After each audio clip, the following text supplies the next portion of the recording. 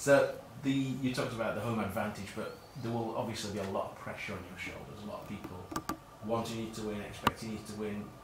Is that something you welcome? Yeah, I mean, you have to just analyse what pressure is. It's loads of people wanting you to do well.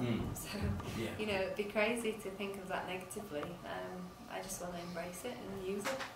Taking you back to when you first took up the sport, when did you ever have aspirations of the rainbow jersey? When did it first come on your radar that this is the gold standard of a cyclist? I mean, I grew up in a team of incredibly strong women. Nicole Cook was world champion. I was part of a world championship winning team. Emma Pooley was time trial world champion. You know, the rainbow jersey was pretty prevalent in the women's. You know, Burton. Yeah, you know, there's been a few British world champions on the women's side. So, I mean, as soon as I started, really, yeah. So going back to Richmond as well, is that you still look at that as your crowning moment? Yeah, I mean, I delivered as a favourite, and that's really hard to do.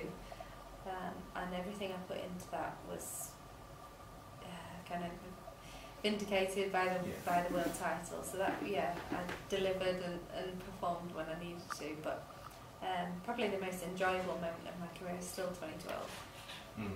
Yeah. The fans, the occasion. Yeah, the occasion, the fans, just. You know, standing on the mile with a medal around your neck with all your family there was pretty unbeatable, I think. Yeah, the atmosphere was great, the rain coming down. Yeah, well, exactly, Just sorry, on the Worlds, Richmond, the famous picture of you crying as you crossed the line, just to expand on that, how much of that meant to you, that moment when it dawned on you? I think it was, just surreal.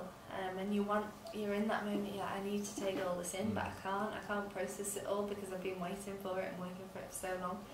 So it was a kind of overwhelming feeling, really. Yeah. The feeling when I crossed the line was like, yes, I've done it. And that's all I can really remember. You know what I mean? Yeah, no, I know what you mean. Yeah. Have you set a retirement date yet? Are you thinking about that? I think post-Tokyo, post the next Olympics, that's when I'll make a real decision on it. I mean, definitely going for Tokyo.